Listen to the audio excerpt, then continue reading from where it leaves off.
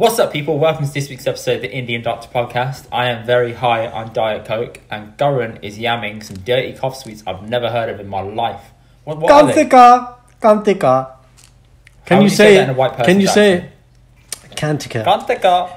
Kantika. Oh shit. Oh, Kantika. God, here we go. Theme for the podcast alert. Yeah, you may want to adjust your volume for going coughing in your ears. You speak and I will listen. No, I've okay. For little context, guys, my brother and sister and my sister and brother-in-law came by to come and say hi to me at my new flat in London. So I'm a little bit hyped up on energy because I've been yamming Diet Coke. Mm-hmm. And Karan wants me to carry the podcast. I'm a bit socialised out, man. You got to carry it this week. What's going on? Pull your weight. Coughing, man. I'm unwell. How do you find this Kantika thing? I feel like you. No, thanks. How do you find this Kantika thing? I've never heard of it. Yeah, very effective. It's basically this black little ball, right? Don't know what's in it. Don't really care. You don't eat it. You just stick it in the back of your mouth and you just leave it there. And it just dissolves. Well, yeah, over like a few hours, but it just suppresses the cough. A few hours? Wow, Jesus. Suppresses the cough. Where'd you get it from? India? Of course. Huh? Of course. Yeah, I've you never can see heard the of it special packaging here is foil. Yeah. And see, when I'm walking around hospital, it's in my pocket and you hear this. Like Tic Tacs. Yeah, and everyone thinks it's Tic Tac. I'm like, no, bro, it's Kantika. You don't want to try this. It can ruin your throat. It's like Fisherman's Friends. Fisherman's Friends and Lockets and all of them. You know the really strong ones. What was it? Halls. Halls is what kills your throat. My God. Halls was the airwaves of the throat. Remember airwaves for knock? You had that, you look. I remember the first time I had airwaves. It was from my brother in the car. He always had chewing gum when I was growing up, which made me conscious of bad breath. I was about like 14, 15. If you've never had it and you have it, you think it's like normal, and then you get this like. No, I had it and I tried it and I was like, "This is burning." My eyes were like, yeah, and my nose was. I was like, "What have you done?" He's like, "It's cool. Just ride the wave, man. Yeah, ride the wave." Acting like I'm on some kind of weed high or something. Yeah, but it was crazy. I was like, man, that was something else. And since then, you're never going to get that high. Do you remember how you always said to me, "You'll never get the memory of having the first time you had a Coke"? Well, I've got the memory when I first time I had an airwave, mate. That's very entrenched in my head. It's not that you wanted the memory. You can recall the memory. It's if you have an airwave now, it'll never be as good as the first time. It won't be. But that was also painful, right? Yeah. It's quite similar to. I didn't know what wasabi was. Wasabi. Not the restaurant. The actual wasabi. What actually is wasabi? Do you know? You don't know. I don't think I know. No. Just like it's basically Japanese spice. Okay. Which the restaurant is based on, and it's like this silver sludgy paste thing, like Japanese chutney, let's say, or chaat or whatever. And so we're in Delhi, me and my mama, we're at the Taj Hotel. This is like before I fly back to England, and we go to Wasabi, right, to have lunch, and this dish comes out. And I see this thing, and I just eat it in one go. I don't know what it was. Ate it in one go. And then, this is the only way I can describe it. Guys, if you listen to this and you've had wasabi, maybe you can relate to this. You feel this intense burning and pain, but it goes like, so you eat it and then it goes like up this channel here. What, up your nostril? It just like, yeah, then go into your head and then you're just like, whoa. It's just Euphoria. I couldn't really, yeah. Having some kind of face that you have when you orgasm. Don't know about that, man. That's the face you made, mate. Well, that's a face I made. But, so now my mama was like, did you just eat the whole wasabi? I was like, was that what it was? And then, yeah, that's how I learned. So like airwaves on steroids. But before we get on, what did you say to me just before we came on air? Might be me being ill and food this Thursday. I can't remember. Contagion. Please don't pass me your illness. To which I said, in sickness and health. And to which I said, I'm not married to you, bro. Relax. He's newly married. He doesn't understand the way this works. Look, what do we say in our married culture? to my wife. Are you my what do we say in our culture? You don't marry each other. The families getting married, okay? Okay. Jodi hoyi hai and the family. That's so In true. sickness and in wealth. Yo, I thought of this the other day. What's the Punjabi word for husband? I know wife is roti. What's husband? Qasam. Qasam. That might be Urdu though. It could be Hindi. I'm not sure, but Because when I typed it into Google, I got something else, man. I don't know if you heard this. Hang on. Husband in Punjabi. I was looking at this the other day. Patti. What? Yeah, patti. Oh no, pati. You're saying it wrong. Oh yeah, there's no Patti. in it. Yeah. It's patti. Pati. Yeah. Okay. Two things here. First, I thought you said patti, like the No, Punjabi slang I know for what pissed. patti is. Patti means Right, I was drunk, like, innit, yeah. right, and I was like, okay, pati. So there's a term which a lot of Asian guys will tease their wives with, and they'll say, "Listen, I am pati Parmeshwar." What does that mean? So there's this. So pati, obviously, husband. Parmeshwar is God. So like your husband is like God. It's like this Oh. thing within Indian culture. Oh, that you should treat your Rab, husband oh. like, yeah. So pati. Is Sanj there? No, she's left to go for a walk. So she's not there. You can't shout anything out to her. No, I can do. Yeah, I can shout. What do you want me to say? Say You want me Sanj. to shout at her and tell her, Say Say Sanj. Your pati is here. look at me. I am the patti now. Yeah, Yeah, all right, Captain. Yeah, exactly. Yeah, Sanj. Yeah. On our theme of Dave Chappelle last week, Yes. I'm very excited to announce, guys, that Russell Peters is coming to the UK. Got a Is it? message today. I thought you were going to say he's coming on the podcast. I was like, okay, all right, Dave, Big Dave. okay. That time will come, and he'll be like, "Shit, man, I've been." So he's coming to the UK. Okay, when? He's coming next May. He's in Birmingham, Wembley, Manchester. We'll go see him in Birmingham with you guys. Shout me when the tickets are out. Okay, if you're actually down, I'm buying them on Thursday. They go pre-sale. Okay, It's a fine. Tuesday though. We'll sort it out after the call. It's a Tuesday. Yeah, we'll sort it out after the call. It's 17th of May. I So understand. We'll I'm sort it keeping out you after committed. the call. I'm okay? keeping you committed. Guys, you listen to this now. If he flops now, it's all on him. I have a second party involved called my wife. It has to be a joint decision when you commit to things, Karan, like how you said. This is a earlier. good point, listeners. I will speak to the decision maker, who's Sanj. It's true though. Whenever someone like I've noticed this recently, yeah. You know when people message you saying, "Are you free this day?" I'm like, okay, I am, but I'm not going to confirm yes because the wife might know something that I don't know about. So I just don't open the message fully until I get home. Then I look through my missed messages with her about meeting up, and I say, "Are we free this day? Are we free that day?" It's good social etiquette, man. But it's I more never so- knew. I kept thinking people were being difficult, but I was like, no. You have to run it past your significant other in order to understand what their plans are and be respectful of it. Exactly. It's yeah. I mean, we have a shared calendar. So Shindy knows and I know. I had the same. Yeah. So okay, this is the next level for you. So what I will do as a softener is it'll be entered in the calendar TBC. So Shindy normally sees that before I'm saying, she's like, oh, okay, this, yeah, fine, done. Yeah, but then the TBC could be in months ahead, and I'm like, I want to tell you now before I put it in the calendar, because when it's in the calendar, to me, it means it's solidified. The So plans are that's why set. TBC. There's a color code. Unless it's green, it's not solid. Unless it's green stuff. Not solid, man. It's Got a not solid. traffic light It's system, TBC. yeah? Oh, it's all for Moving like the UK government with the green, red, and amber Oh, list. Yeah? mate, COVID learned off me. COVID learned off me, man. So, yeah, and then mention you have like briefings each day. You know, the government has a briefing at 6 What p.m. time? Tell me what time. 6 p.m. Okay. No, it could be any time. We don't have a set time for briefing, but it's like, all right, this is a plan for this day. This is a plan for this week. These are the key things we need to get done. And in part of that would be social engagements, like with meeting you in San Thursday. So we kind of made the thing, and it was like, right, this is what we're doing. Move this, and this, done. It's true. Having that is really important, and it helps. But respect is important. Even if you know the answer, You still ask. even if I know, you still ask. So this is what I was thinking. What do you think? That's the key phrase, man. Guys listening out there. What do you think? Or I say, what shall we do? Or what shall we do? Joint decision making. Perfect. Never ask, what do you want? No. No. Going dropping another lesson of NLP up in here, people. For those of you that don't remember, NLP is this little subtle nuances that you can get for people to do things for you. Ooh. In like a little doctor way. I've been doing it the whole time, guys. Indy does all the work for the podcast. It's not. It's only because you're busy. You know, I'm respectful of your calendar. Fucking hell, we are married, isn't it? Mad. Oh, I'm just clocking it now. I told you, man.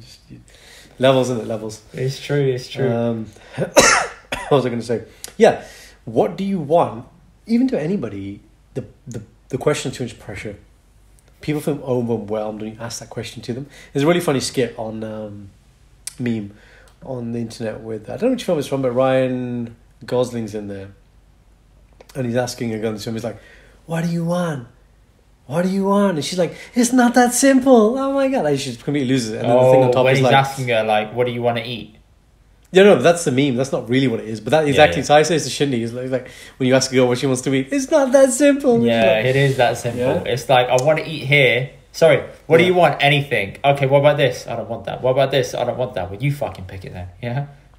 Thankfully, I don't have that problem with Sanj, but I know guys that do have that problem. Badly. Sanj is very similar to me in the sense that I know she could eat the same thing every day. Yeah. For a year and just be like, yeah, it's cool. Yeah. So that's good. Shindy has a funny thing, not that food, the clothes. So she asked my opinion about, should I wear this or this? And then just always does the complete opposite. Why? I don't know, it's just the way Hang brain on, works. if you play up to that, you could really do some mindfuckery here. No. Because even when I do that, she still, I don't know how she does it, man. She already knows what she wants to wear. She just wants to, I don't know what she wants to do. She wants what? The confirmation bias of what you like, so she picks the opposite of what you don't want her to wear, so she gets happy. I don't know, man. I haven't thought about it at that level, but it's just like I do my role, I get asked a question, I answer, No. and then she does what she wants. Let's dissect this a little bit further, yeah? Let's have a look into this. So, Shindy comes up to you and says, I want to wear a dress or I want to wear leggings. And you say... Right. Okay, so I think in her head, she already knows what she wants to wear. Okay. So let's say she has predetermined... Let's take earrings. Earrings is a really good example. She'll have 2 earrings and she'll be like, I want to... Is this one? And they'll give an opinion, and yeah, you're right, it's not always the opposite. And she's like, yes, I was thinking that one. Then it's really easy. Oh, she wants the confirmation bias. If you don't give it, she's already made her mind up, so it's boom, it's done. She's going to go with that anyway. Yeah. Right, so why bother asking then? Right. Why bother asking then? There you go. Why bother asking? You wasted a man's time. Shindy, you're listening to this. That is mental capacity he could be using on other things such as the podcast. How dare you? Yeah, so guys out there, just yeah, it's two bits of knowledge there. Just ask. Never ask what do you want, and when asked the question, give a reply. Do you know what? I've had to do the same thing with my dad. Whenever I ask him anything, I don't ask him what he wants to do. My sister said to me when I was younger, give Dad 2 options. Give him 2 options. Yeah. Say, do you want this or this? And 9 times out of 10, he says neither. Right? He's smart enough to know that. He's advanced NLP. Yeah. Eventually, he might be like, oh, I'll just take that one. I'm like, okay, cool. So what you described there is an NLP technique. It's called a double bind. Both outcomes are what you want, but the illusion is of choice.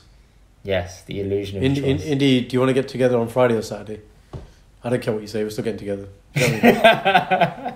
It's like I say to patients, you want a blood test now or do you want it in 1 hour? You're still having a blood test. It's fine.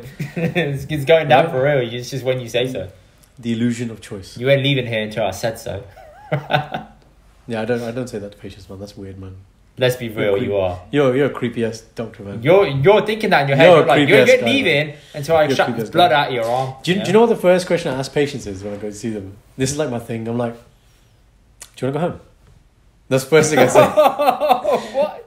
Right? It's just this thing, and when they say yes, I'm like, this is when I've already predetermined that this one's like, I don't mess with someone who clearly needs to stay in because they're very unwell. I'm not going to be like, do you want to go home? But you can't. It's like, this is clearly someone who's going to go home. But I was like, do you want to go home? They're like, yes. I'm like, that's the right answer. I was like, I always get worried when people want to stay in hospital. Right. But yeah, like I said, just to preface that, guys, if somebody's clearly unwell, I don't walk up to them and say, hey, you want to go home? Because you can't. Oh, no. I thought that you were going to say, hey, do you want to go home? If you want to go home, you need to do the blood test. Oh. That's where I thought you were going with this. Advanced technique. Yeah, sometimes I can use that when patients have been a bit obstructive.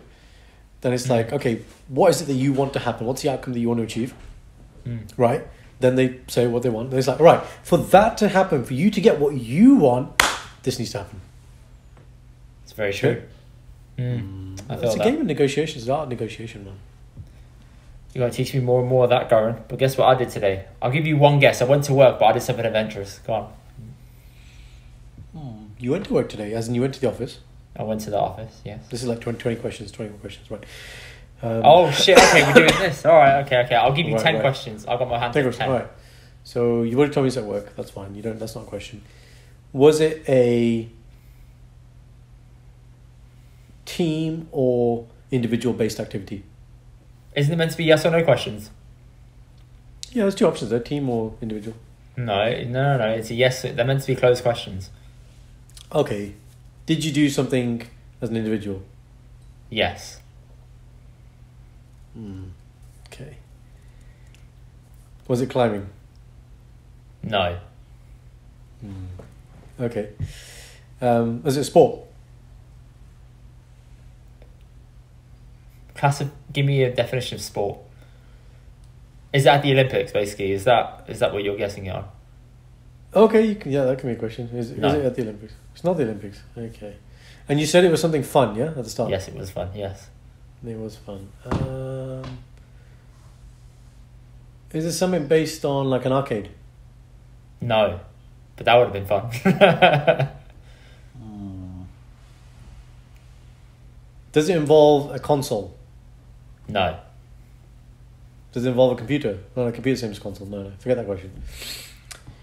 Ooh, this is guys, you need to give me some help here. So Indy's done something fun at work today, and you said it's not a sport. To be clear, it's not a sport in the sense that it's at the Olympics. Yeah, but it's an activity. You did some sort of activity today. Yes. Which is not climbing.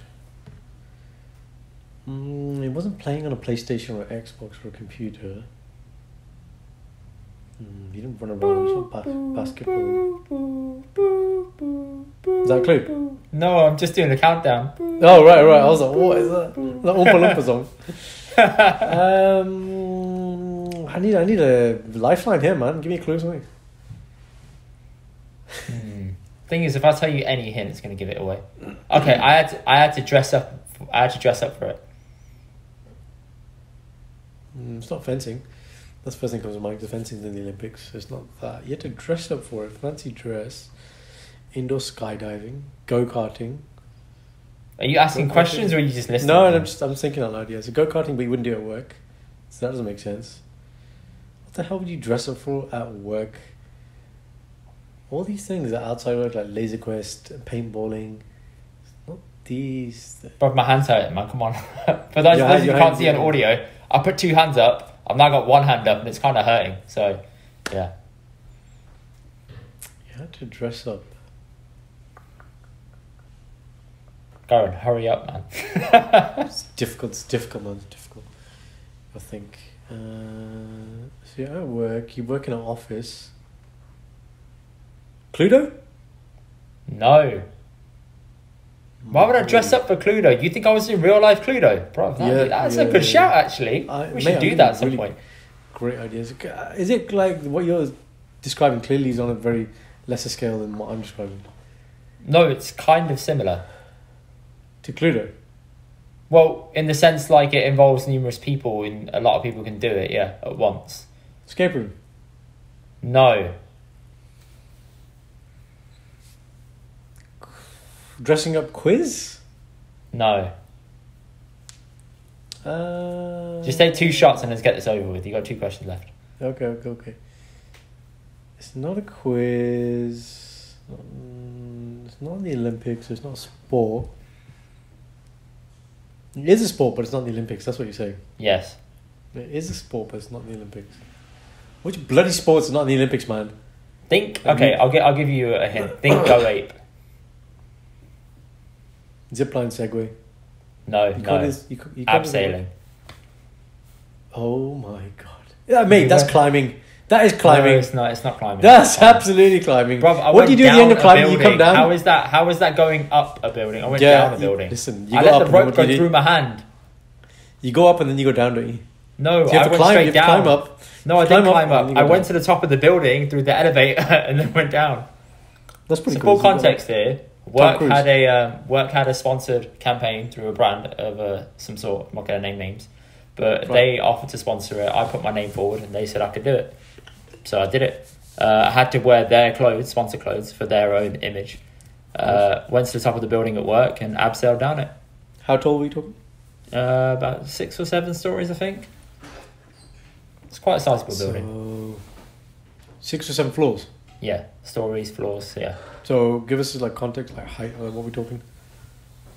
I can't really give you. I'm not great with height measurements, but imagine you see an office building, and you've got 7 separate floors. That's it.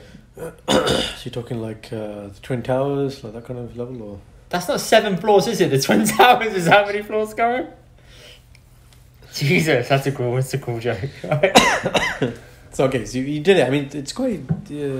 I've never done it before. I've never done abseiling before, so I thought I'd try it. I've done it when I was climbing when I was younger. That's how you get down. You just do that way. It was cool. It was nice to do. Did you do the whole thing where you like do the jump and jump and jump? I asked if I could, and they said no, don't jump. I said alright, fine. So you did the like. Yeah, you had to step down like numpa, dupity. Yeah, that's what I was doing. Did you feel like Tom Cruise? No, but the guy before me, he jumped down, and the guy was losing his shit at the top, saying stop jumping. But obviously, if the guy's halfway down, you can't do anything. Like, it's up to him now. But yeah, abseiling's fun, man. Nice little thing to get off my. I guess it's a bucket list kind of thing, isn't it? For some people, depends. Which leads to the question: would you ever go skydiving? That is an interesting question because I wasn't involved, but I heard about a horrific patient who died in his 30s 3 days ago in ED, who'd come in with some chest pain post skydive a few days before, kept complaining of his non-specific pain, observations were stable, and then at some point in the night he just crashed. And they were talking about how when the surgeons came, cardiothoracic surgeons, chest surgeons, they put a needle in his chest and just a litre of blood just came straight out. Like this stuff straight out as soon as hang on. It came out of the needle, up the needle, out the other end. And the scalpel, sorry, needle as I meant like they were making a nick, I think, to put a chest drain in. Right. And as he made the cut, it then just gushed out. Yeah, like some shit out of Alien. Like this is not normal. Like this is. Yeah, clearly. No. What I mean is like, okay, yeah, we're in hospital, we see things, but even for us, we're like, whoa. And then and that was awful. That was we'd been skydiving. So what happened at the moment? No, I don't know. It was like I wasn't involved. I heard about it, but didn't hear all the details. So did his heart like explode or something? No, he's bleeding into his chest from somewhere. This is after a skydive. Yeah. No, obviously it doesn't happen to everyone, but when you hear about it so recently.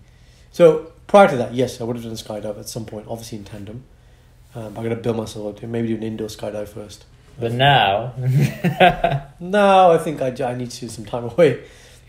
I need some time away. Wow. Yeah. Yeah, you know what? I was thinking I'd do it, but I've got really bad ear issues, so I don't know if it's smart for me. Because if you climb and do that level of altitude so quickly, it might fuck my ears up. So... Little trick for you. Or for anyone listening. So when you're on a plane... Yes. Plane goes up, plane goes down. You get that funny like, oh my god, and all the babies start crying on the plane. Sometimes I used to get it. What's your hack to keep it not happening? Chewing gum. Soil. Chewing gum. Okay. Second the plane's about to take off, chewing gum. Second it's about to start descending, chewing gum. That way it keeps the fluid out of... I don't know if there's any science behind it, but it works for me. Here is the science. All you need to do. Yeah, a lot of people do that, chewing gum or like sweets and stuff. It's kind of like... It'll give you some satisfaction. The optimal way, water. What do you mean? So all you need to do, I mean, you don't need water, you can actually just do a dry swallow, but it's easier with water. Once you swallow, what it does is it opens up the pressure, so your nose and your ear are connected by what we call the eustachian tube. Yeah, ear, nose and throat, yeah, that makes sense. Makes sense, and then there's the eardrum, right? And what's happening is, because the change in pressure, your eardrum is inverting, it's coming in.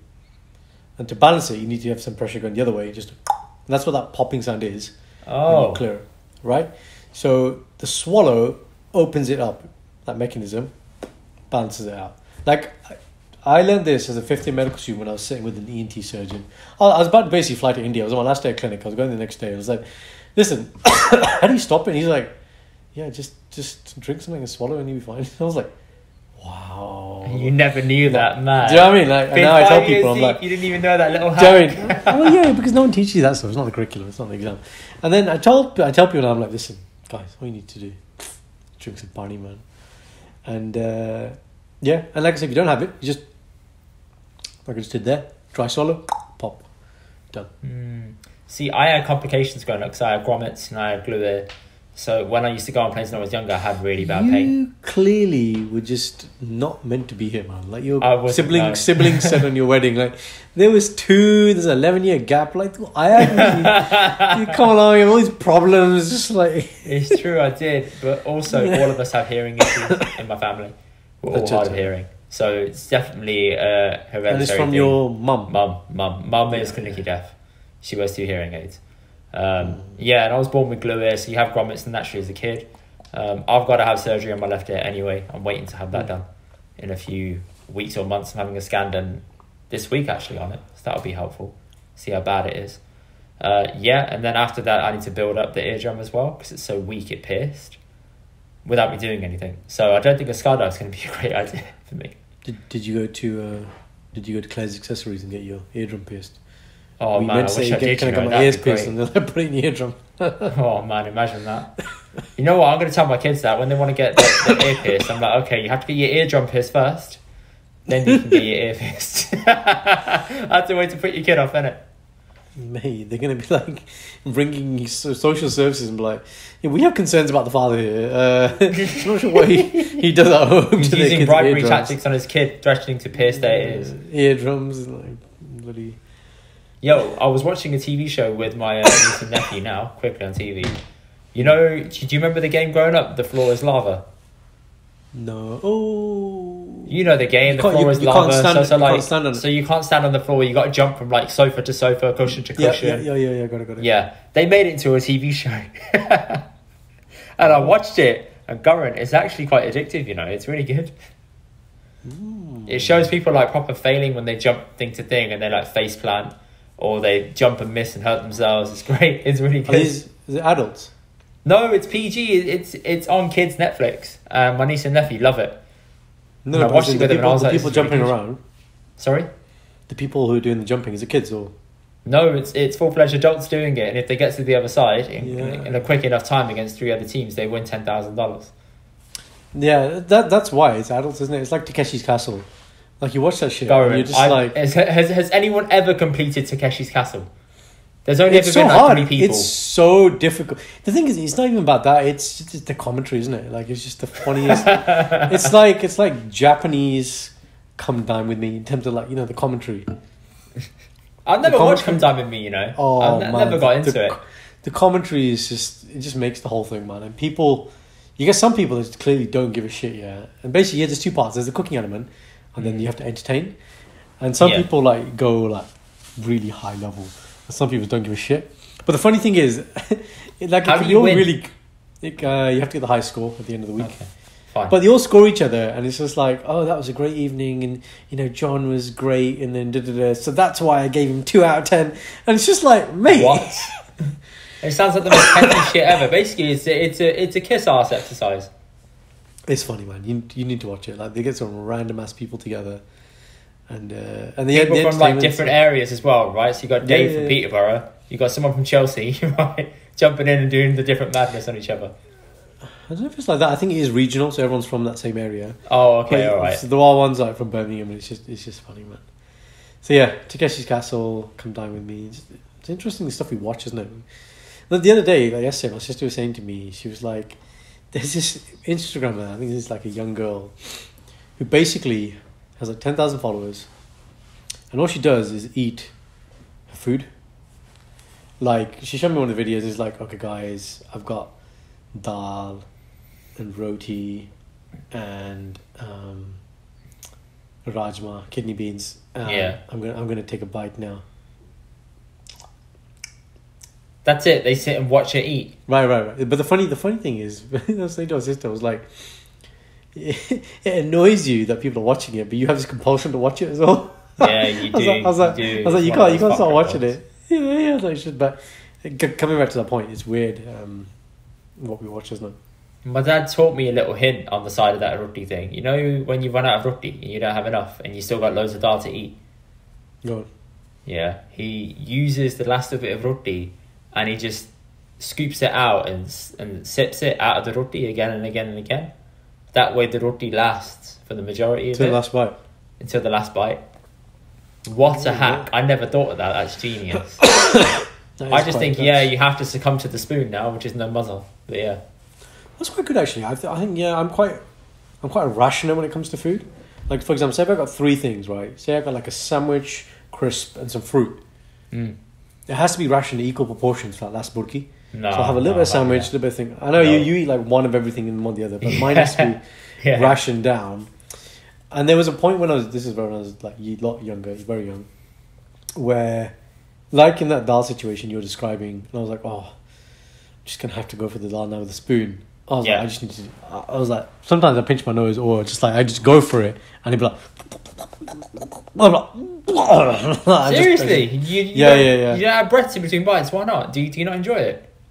No, but that was that's the time where it was like a chore to eat. I was like that as a kid. You have to just yam it down. I wasn't a very good eater, and so now I enjoy it. Now it's fine, isn't it? Like you can do so many more things. Nor was I. I was really fussy as a kid, but I think Gurdwara thals don't help. Guys, for those of you that don't understand, a Gurdwara thal is basically this metal tray and it's got segments of food in it. So you have segments for each different thing. Because essentially, if you're a kid and every kid likes their food to be like separate. Oh, right. And so here's the best example. This is making it worse because you're teaching kids it's okay to do that. Matar paneer. So guys, this is cheese and peas in this this gravy sauce, right? Yeah. Matar paneer is the Gurdwara. In one compartment next to your dahi, right? Now, obviously, when the dahi, guys, the yogurt comes, it's clean. God. It's clean and white, right? So you get the burki, you get your bite of roti, you dip it in the paneer, and like, oh, this would taste nice with dahi. So then you dip it in the dahi, but now the dahi is tainted with this orange color, and you're like, dahi! Yes, it hurts your eyes, doesn't it? You're like, it's like mixing paint in your food. You're like, what have I done to this pour? And then you try mixing it in to try and like whiten it out. And it just makes it worse. And you're like, I've ruined it. God, save me, please. I've ruined it. It's true, man. It's true. But those thals do not help in the Gurdwara. They really don't. They make things worse. Especially for OCD kids. And I was that kid. I always did like the big section. There'd be like 3 little sections. And 2 big sections. Yeah, the 2 big ones. That's how I had, right? And one of the 2 big ones was going to be roti prasada. And the other one was kheer. Kheer, and the thing is, like, because it's so big, because it's so big, like, they pour the kheer and it just, like, does this. It just spreads out a little bit. It just disperses. Then it's like, they're like, jalebi ji. I'm like, yes, of course. And they put the jalebi in the kheer. Oh. It's just, Gaurav, whenever you go to Gurdwara and you eat longer and you leave, you feel so lethargic. Feel so tired. Because the flipping sugar high you get afterwards is immaculate. Which is why they say, like if you go to, in the purest form of langar, it's very simple. It's prasada, one dal, mittha maybe like once a month. Now, like when we go, it's like, yep, I'll have this and this and this and this. And to start, I'll have some pakode, slice of pizza. That's the thing now, isn't it? Like, they do like pizza seva as well. Did you go to have that on a Saturday or Sunday? They serve beans and chips and stuff and pizza. Yeah. And the thing is, it's always a tarka as well, isn't it? Because tarka is like a special Indian spice. And I say torka, but yeah. Jovi, if you haven't been to Mr. Singh's, guys, go to Mr. Singh's and like that flavor of pizza is just so different. I actually haven't, Karan. I've never been. What are you doing Thursday? We're doing Nando's. Yeah. We could do Mr. Singh's, but okay. We'll save that for another time. Yeah. You can't mix. So the optimal way to eat the dahi is you have the burki and then use a spoon to have the yogurt, have the dahi. Yeah. Or sometimes when I'm feeling a bit like, I want a bit of a challenge, I will dip it in the dahi, but then the next burki has to absorb all the orangeness of the last one. It's a never ending game. Oh, look at you. Yeah. That's you want to mix it in? Advanced game, that is. That's. Would you be okay dipping the dahi in the dal? No, you can't go backwards. Everything can be dipped in the dahi, but the dahi should never be dipped into another thing. No. Absolutely. I mean, that's just potato, man. I remember one time as a kid, I told mum and dad, I said, "Mum, dad, it's too cold," and mum said, "Okay." So she got my name, tipped it in the dark, mixed it up, and said, "Now eat it." And I was like, "Mum, this is like a mix of warm in my mouth, and it's really cold, and it's not nice at all." Well, she's like, "You better finish the food." I was like, "Okay." Yeah. Oh, the trauma, man, the trauma. That's danger, man. That's danger. But Gurdwara, man, the level of food just... yeah, you're right. It's the best. It's just so, Did you ever go to the Gurdwara first thing in the morning? Growing up. When you go first thing in the morning, you can get brote, and they give you brote with a jar in it. And they only give it in the hand. They don't have the towels, they give you it in the hand. So you have the jar in the middle and you have to work... Eat around it. Around it. It's like an art. And then you got it in the end, you got to like... make like a fajita out of it and just yam it quickly. Right? Yeah, so my daddy, she still does that. Like when we're having roti, she'll be like, "I don't need a plate," and she'll have dal in a colli, then she'll have prasada in her hand, and she just does it. Whereas we're a bit less advanced than that. That's you see, these are all advanced techniques, man. These are all massive advanced techniques that only they know about. Was it you who told me about the moisturizer thing? With what is Prashad. it in a Gurdwara? It was you, wasn't it? Prashad. Yeah. Had to dry your hands. It was you, wasn't it? It was you, and you told me that it's because they need they don't have moisturizer in the bin. They don't what? No, it wasn't you. Oh man, I wish I could remember. No, it wasn't me that. But what I do. So guys, when you have prashad, which is like semolina, it's like semolina, so it's like sacred food that we. It's incredibly sweet. Blessed food. Yeah, it's incredibly sweet. It's very nice. What I will do if I don't have a serviette is basically to use moisturizer. So I'll just put on my arms and then just straight. Bro, I wish I could remember who told me this. If anyone's hearing this and they told me it, please tell me so I can give you credit. But go on. Someone told me the reason why Indian dads do that is because back in the bin they didn't have moisturizer. And when they go to the Gurdwara and they'd eat prashad and they rub their hands together, that's moisturizer for them. Hence why they rub it into their face, their beard and everything, and into their hands and into their arms. So I was like, oh, okay, that makes sense. Fair play, I mean, it doesn't make sense, but it makes sense. Because it's not really oil, it's no, it is oil, isn't it? It is oil, but... It is oil. I always think it's butter, but it's oil. There's butter in there as well, but there is oil, definitely. Look, when you're as hairy as this, man, like, it just... gets absorbed. 2 strokes. 2 strokes, all gone. That's it, straight. Yeah. Then you got that aroma of prashad in you all day. Yes. Imagine rubbing that into your beard, right? You go to work. Everyone wants to eat you. And then in the evening, you're about to go and link a girl for like dinner or something, and you're like, "Shit! I went to Gurdwara in the morning. My beard's gonna stink of prashad." If she's a keeper, she'll appreciate it. She's a keeper, and she'll appreciate, man. It's a test, but also a very off-putting test, man. Imagine that. That would be like a girl turning up smelling a torka. I don't know, man. I don't know. I remember I got into the car once as a kid, and I jumped in with my sister and my sister-in-law. So that's my sister's new sister-in-law. We're about to go see a film. I got in, and she said, "Go and change." And I said, "Why?" She said, "Because you stink of torka." And I was like, "Oh, Mum left the door open."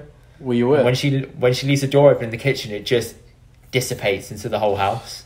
Right, so here's a question. It's relentless. There is no fuckery with that. It will get into everything. Your cushions, your jackets left out, even jackets in cupboards. It makes its way in there, man. Ventilate. I mean, you need to have great ventilation, isn't it? There's 2 things with that kind of house, guys. There's one.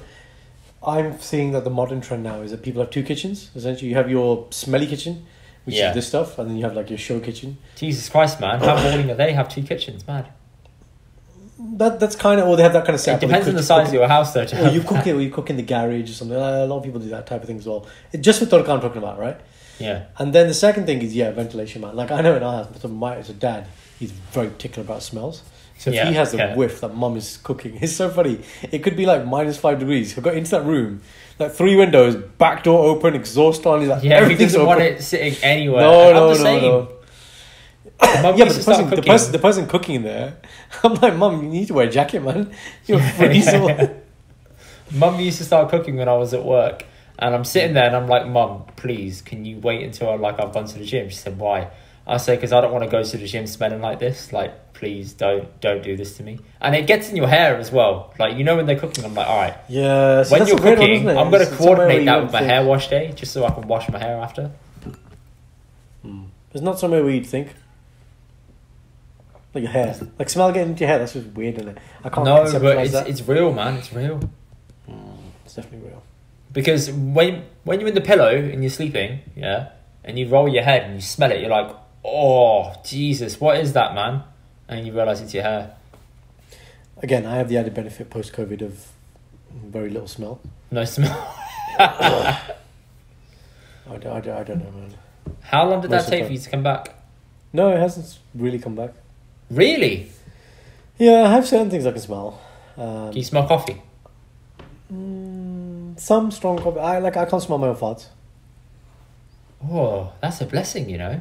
It is. Well, isn't it? Isn't it? It's like everyone else can.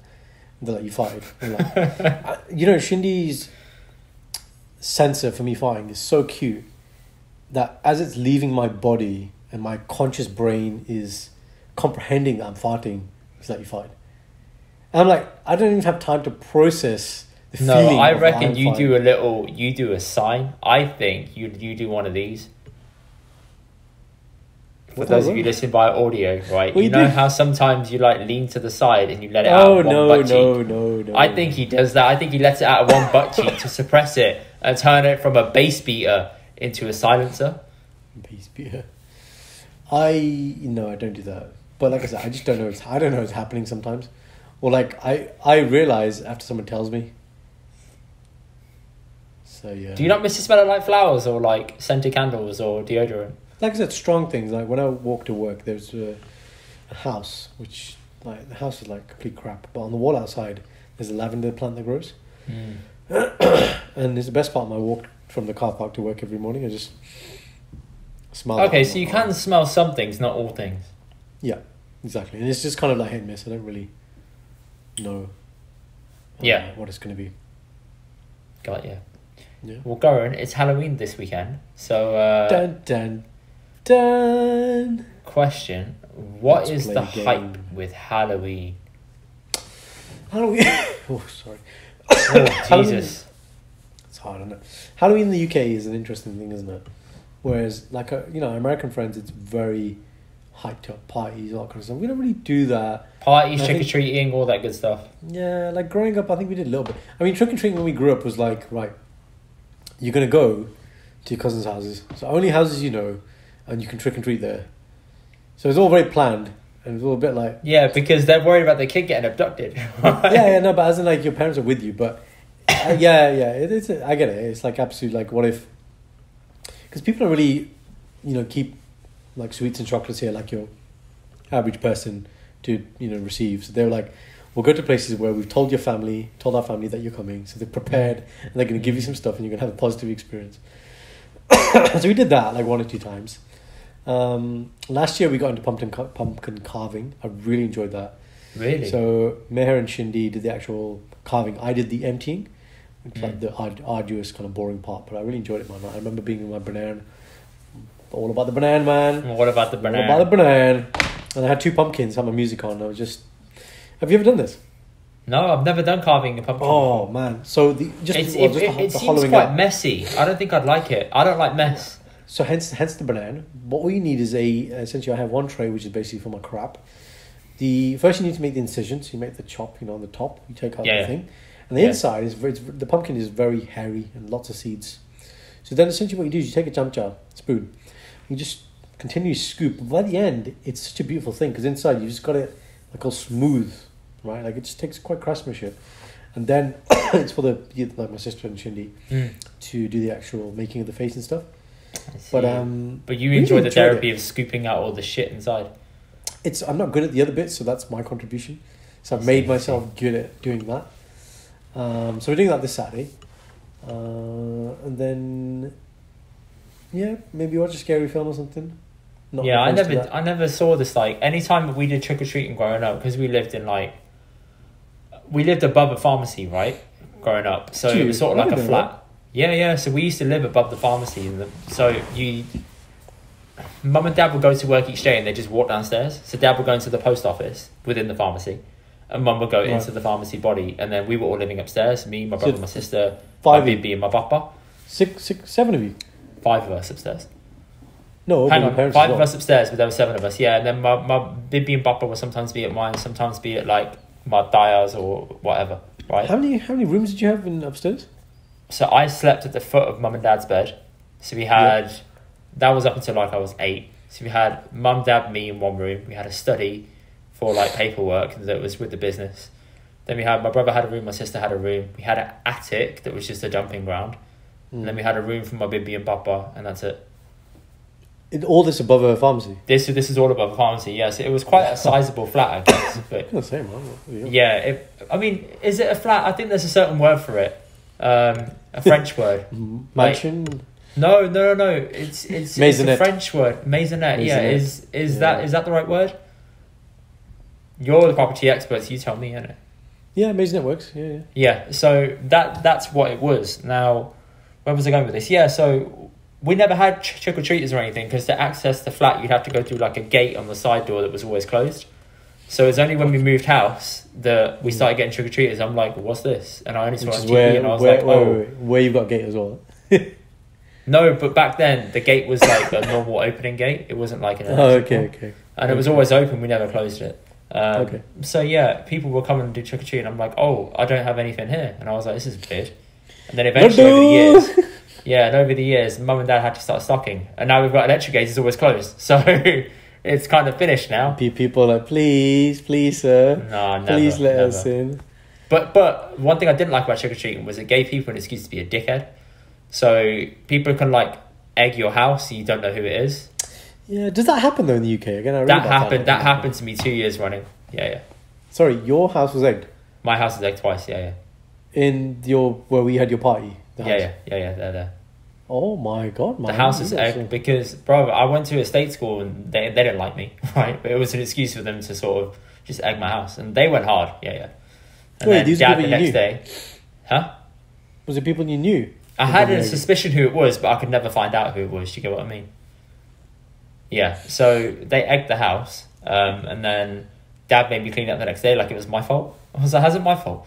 He's like, it's your school. I was like, thanks, Dad. So yeah, egging of the house became a thing. It just gives people an excuse to be a dickhead in my eyes in the UK. There was that joke by, what was his name? Doc Cotton or something? Okay. Not from fucking EastEnders, but he's a comedian. And what he was doing was he was basically saying like kids on trick-or-treat would come up to him and basically ask him for money. And he's like, are you meant to ask for snacks? He said, no, we just want money. He's like, so essentially you're robbing me. That was the gist of the joke. And it's kind of true. Kids in the UK are a bit scatty with it. They're not proper normal about it. They just hate the piss. But do you remember a few years ago? Go on. No. Do you remember a few years ago how there was that craze of people dressing up as clowns and stepping in front of cars and country roads and chasing people down? Bloody hell, sounds like The Purge. It kind of was that kind of vibe because there was this thing going around. I think it was when It came out. Yeah. And and they released that on Halloween and people were just dressing up as clowns, stepping into countryside roads and just trying to run towards the car and just playing along with it. And the police had to get involved and try and stop it. But yeah. And there was like a YouTube compilation of it. It was getting a bit out of hand how people were doing it. People are nutty, man. Yeah. It just gives people an excuse to do stupid shit because they're in disguise. That's it. If they didn't have the clown shit on or the face paint or whatever, they wouldn't back it with the same energy. No, absolutely not. What are you doing for Nothing at all.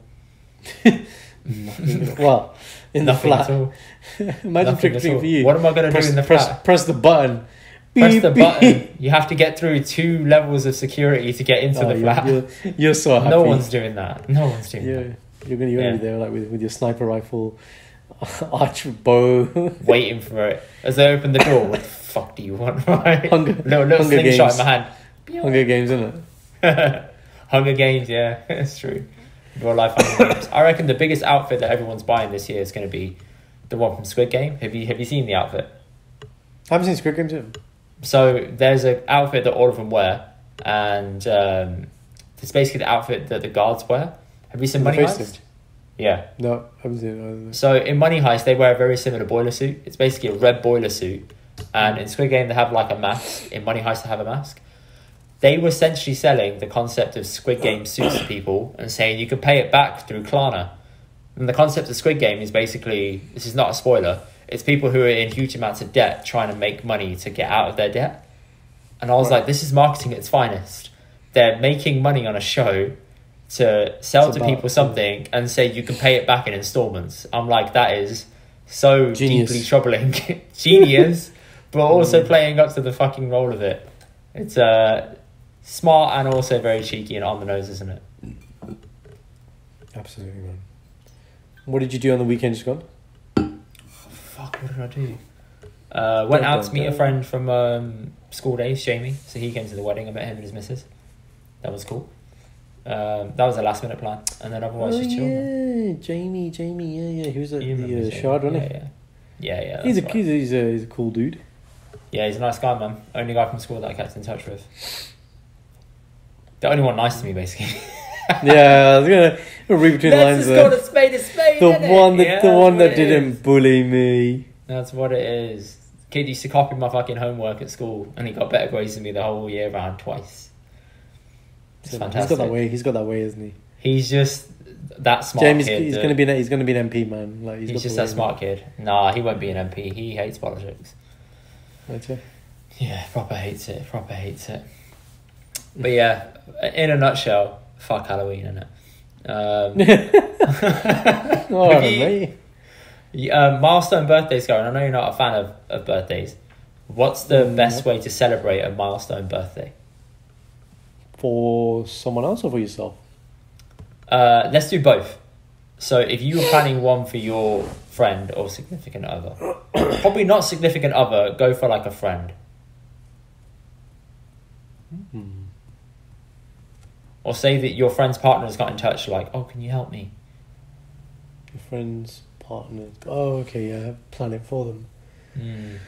It's difficult, isn't it? It depends on what they like. So I know some of my friends are very activity based. And so I'd focus on that. Always, I think for a friend, it will be around a good quality meal at some point.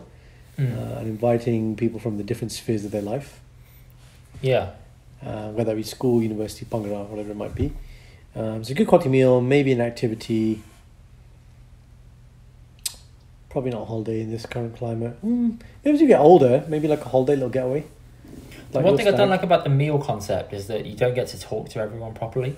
Especially if it's on like a long table and you're kind of in the middle. You miss out on conversations with others. You've got to do what you did at your wedding. You've got to float, and you just got to move around, work the table. You have to float. But then you don't end up enjoying your birthday, do you? It's just like, It's never for you. I'd rather host it at Yard, and then that way I can just be in my space, and then everyone just comes to me, and then they go, and then all you got to do is clean up, and I'm okay with that trade off, because at least there's no loud music, there's no pressure on paying a bill, there's none of that. It's just you can just come and go, which is probably a smarter way to go about it. But big milestone birthdays, like there's this thing that people were doing. They're going to Vegas on their 40th. Right. It's now becoming like a common thing. Instead of stag do's going, the people I can do my 40th in Vegas, come join, etc. So okay, that's pretty cool. Oh, I see. Okay, so it's just an excuse, isn't it? Just lads, isn't it? Yeah. Lads' holidays, man. Girls are doing it as well, you know. Maybe these girls get it for free everywhere, but yeah. I don't see it from that perspective, anyway. From a guy's point of view, but the thing for me is like, as I get older, like even stags for me are just. No, I want to sleep at a decent time. I want to be on my laptop in the morning. I want my coffee. I don't want to do these things anymore, man. Like, it's just...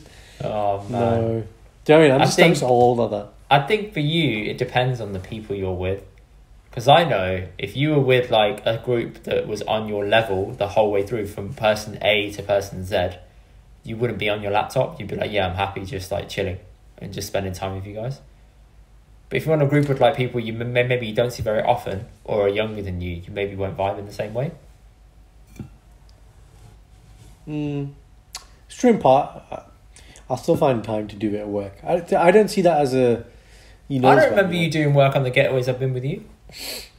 Yeah, there's always a little time. I'll put on my laptop. Even on your stag, man, Friday. The stag I remember. But I'm on about like getaways I've done like with you and stuff. Like, no. I don't remember you putting up the laptop. Up north, yeah. Did you? But that's what I'm saying. Yeah, even when we went with the six of us this year, Mm. I was doing like medical stuff on the side. Oh, I remember that. Yeah, I remember that. So I always find pockets, but it's very concentrated pockets. But I don't mind that. Like that's just that's what just I how am, you are like. as a person, isn't it? Yeah. Like just it's not like becoming disinterested. But you're right. As I get older, it's the activities and things we're doing, like playing Chameleon into the early hours of the morning. Hours. Like that's still a great memory, man. Like, But all you'll the make other that jokes trade come off out for the late hours of that compared to the late hours of going out. drinking or clubbing, or that bullshit. Can't. Yeah, exactly. If it's cozy club, if we're all cozy, good quality conversation, good snacks. Oh, I thought you were on about going to Cozy Club. I was like, Goran, I think Nope. you've got an affinity to that place or something, right? Nickname for it. No, that makes perfect sense. I understand that. Yeah, and then own birthday. Man, I'm just recluse, man. Like You hate birthdays. I know you're a bad person to ask. But yeah. I don't want to be around people. I just want to be around just family and just. I don't want to fuss. That's the thing. I don't like fuss. I don't like attention in particular. What about if you have a kid? Would you do like the big first birthday Gurdwara, second birthday big party cake? Yeah, I was talking to Shindy about this. I'm not really. Again, I don't know. I think my generation is going to be. I'm going to be private, I would say. So, holding a Sukhmani Sahib part for first birthday, I think it's a very good thing. So, from a part point of view, Gurdwara perspective, I think I'd still do functions. But from a let's just have a whole party, my kind of thing would be as I get older, it's like House let's party. just go on, let's go on holiday together. We don't need everyone there. We don't need 200 people there to celebrate things. Let's just go on holiday together. That's kind of my. I like that plan. I was very lucky, man. That's My quite nice. 21st birthday, I had a whole party, and the next day we all flew out to Portugal. Like I was just spoiled, man. Like, that was Wow. Who did you go to Portugal with? So my fam, Masi Masud, their kids, Mama. Man, that's So, proper like- cool. Yeah. Do you know what I mean? Like that's awesome, and no one does that. Like you get a full party that's like a pre-wedding party, Mm. and then you do it the next day. Yeah. I get it. I don't actually have like a way of doing a first birthday or like anything like that in mind with a kid. I know that my mum and dad are going to push for wanting a Sukhmani Sahib, and I'm like, yeah, fine, I'll give it. Whatever you want to do. The way to get around that, Goran, and to stop yourself from running around is you hold on to the baby the whole time. You're like, I can't do anything. I need to hold on to the kid. Sorry. To get out of guys. what? Huh? So you To get out know of how what? normally you're like running around on like a Gurdwara day and you're like, oh, this person needs that. They're running out of this, you know. The way you stop doing that is just like, I've got to be here with the baby. I need to hold on to the baby. No, it's not settling with other people. Or I need to. Sorry, man, I can't. Like, yeah, you guys carry on though. Can someone cover me? Yeah, please. Thank you. That's it. See, hack the game. That's how you do it. Here's another hack then. So my cousin told me, she was like, just stop people coming to your house every weekend for the first like 12 weekends post baby to see the baby have the Sukhmani Sahib apart. Okay, everybody come one day. Everyone see the baby. Don't come to the house. That's it. They fuck off. That's it. Thank you, bye-bye. Finished. We did the same thing when we bought the house. Actually, stop people coming to see the house. We were like, right, house bought. We've done nothing to it. Crap is everywhere. We're having a part. Everybody invited. Have a look at the house one day. Thank you. Bye bye. Install the gate. We're done. Install the gates. That's it. Fuck Install off. the gate. What's mad is I know the code to your gate. When I come round, I don't even call you. I just put the code and knock on the door. They're like, "How'd you get in?" I'm outside. I'm outside. I'm outside now. Which outside? Like the actual door? Oh, okay. All right. Oh god, we got fruit flies now in the room. What are fruit flies? Oh, fruit flies, them fuckers. Oh my god, Goran, they're my biggest pet peeve, man. Mum and dad, when I was living in Birmingham, they used to keep compost in the house. So like old onions, bits In of the like house? fruit, like in like a little bowl by the windowsill. And you'd attract all these little flies, and I'm like, stop doing it, man. It's getting annoying. And what my dad does, he has this little racket. Yeah, and it's like an electrical shock racket, and he like swipes them and he kills all the flies all the time with it. He thinks it's a game. He loves it. That's a good game. It literally, he has it like a little racket. He just like goes, ksh, ksh, ksh, and Like, you hear it put go them- zzz, and he goes so happy. Maybe Wimbledon killed us. He literally, yeah, so happy. I'm Roger like, oh, man. मेरे तो सीखिया. Such a kid, man. Such a kid. It's great to see. What was I gonna add? What were you gonna say? Okay, so big birthday dues aren't good for you. Mm-hmm. They're not a thing for you. All right, fair enough. Would you plan one for Shindy though? Yeah, I mean that's a common thing we do anyway. Like you've been to most of Shindy's birthdays. We had a Marvel one, we had Alice in Wonderland one. That was nice. We had another one. Like her ones are always good. Yeah. Because she likes that, and I'm happy organising and hosting. That I will happily do, by the way, as you know. Like I offered my MC services for your wedding as well. Hosting is my element, man. Make me the host, and you will have the best event ever, man. Make me the host, you have the best time ever. I should offer my services, man. You should offer your services out. Stop clicking the pen. It's bare annoying. Stop it. Put the pen down. Put the pen down. Don't click it. It's bad for listening. I hate you, man. Honestly. You like you that? Always go over the top, don't you? Every time. You like those? I don't like it. No, it's ridiculous. It's like how if you put a red button on a page, you're that guy that will press it, innit? Red button page. You're like, I must press it. I must press it. No. There's no compulsion. I only did that because you asked me not to do it. But if it's like an external compulsion, no. Yeah. So therefore, people say don't press this button, and people press it. See, compulsion. Yeah, I'm not affiliated with that. Like I'm affiliated with you. That's reverse marketing, my friend. Reverse. Yeah, don't do it. Yeah. Makes you want to do it more. Don't press this button. Oh, okay. Yeah. See, you can't tell me what to do. Right? Yeah. All those egotistical kids that have a problem with being told that had a problem being told what to do as a kid. All kicks in, man. All kicks in. That's it. All right, safe. We'll call it there. Cool. A solid hour once more. Thank you for listening, friends and family. Pretty much thinking it's family listening, but it's all good. I don't mind. I had a great time. Grant had a great time building a skill, doing all that good stuff, man. So please do take the time out to leave us a review on iTunes or on Spotify. You can't leave a review on Spotify, actually. Just share it through Spotify. That'd be great. And give us a shout of any suggestion topics you want us to cover. More than happy to do it, man. Just need ample time to plan for it. And we will see you guys very, very soon. Probably next week. Okay, yeah, we'll definitely see you guys next week. Later, guys. See you soon, Karan. Peace.